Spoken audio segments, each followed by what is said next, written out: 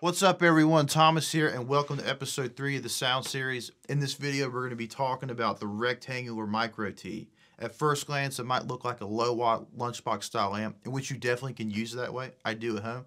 However, it's actually a preamp, and the fact that you can slave power from a high wattage amp through the effects loop allows the Micro T to enter a whole other realm of possibilities. So if that sounds like something that would interest you, please stick around because we are starting now.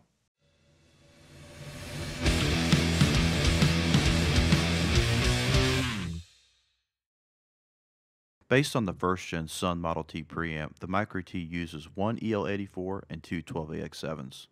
The power output is maximum 5 watts. It prefers an 8 ohm load, but can work on anything between 4 and 16 ohms without causing any problems.